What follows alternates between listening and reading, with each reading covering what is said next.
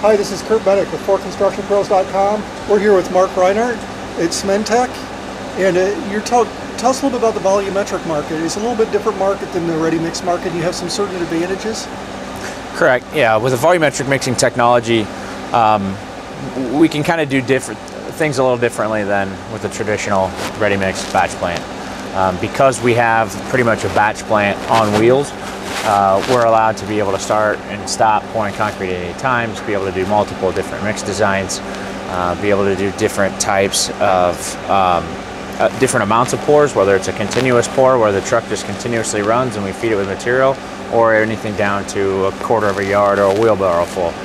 All of those capabilities we have with a volumetric mixer. The big thing that we're trying to do today is just expose this technology to contractors, to municipalities, because I think a lot of the guys don't know that there's an alternative to the traditional way of producing concrete. You don't see volumetric mixers running around on the street every day like you do typical drum trucks. So just educating the contractor base and knowing that they do have this tool available to them, and there is an alternative to the cell phone call to the local plant. Now, with a volumetric mixer, you take control of that yourself, and there is an alternative, and you can supply concrete yourself, whether you're in the concrete business or not. If you're in the construction business, you're going to use concrete in some form or fashion on those projects, and now you can do that. I understand there's quite a bit of material savings when you talk about volumetric mixers. How much did you say was wasted in the United States a year just on?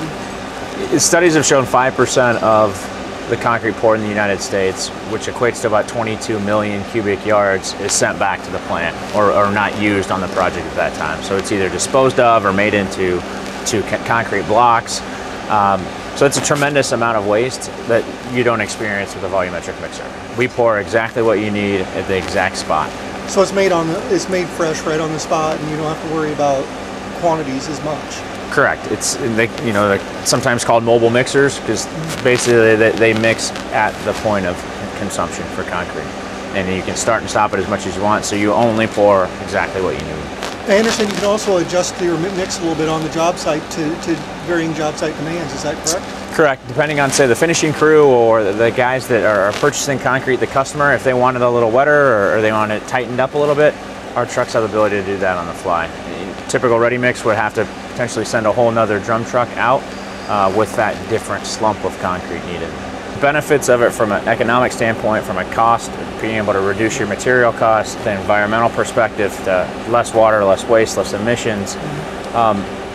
It is a complete solution. Are volumetrics going to be used to pour an interstate or a high-rise building? Probably not. Those are the type of pours that fit traditional ready-mix batch. 1,000 yards at a time, 20 trucks, dumping as fast as possible. That's not really the fit for our trucks. It's the secondary items. It's the road repairs. It's the utility pours that they need. That's what suits our trucks.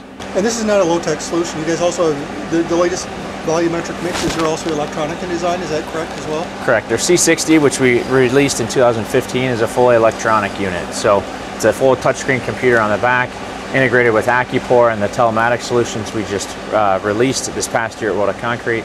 Everything is recorded, everything is monitored. The operator basically has to push a green start button and a red stop button.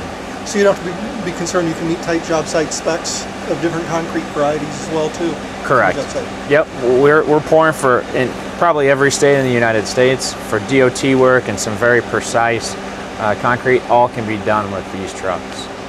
Now, the standard concrete ready-mix trucks, we were talking about 9 to 10 yard capacities. What are we talking about for volumetric trucks? We match almost exactly with one barrel truck as well, that 8 to 10 yard capacity, depending on where you're at and what state you're in.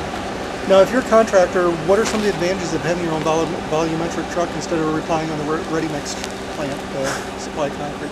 Yeah, one of our mixers, it's an alternative tool that you have in your toolbox that you can use. So our trucks basically allow you to control your concrete, control your schedule, control your costs on that project, not having to get a third party involved, not having to sub out the concrete work to somebody else. Now you have a tool that you can do all of that work yourself and take full control of that project.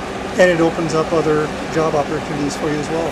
Correct. I mentioned we've got a number of asphalt contractors that are getting into the business. We are at World of Asphalt this year for the first time ever, and everyone's kind of, you know, you guys make concrete, why are you at World of Asphalt? And it was surprising to see how many people walk by and say, this is exactly what I need. I do roadway repairs. Yeah, I sub out the concrete work to the concrete guys, but now I can do it myself.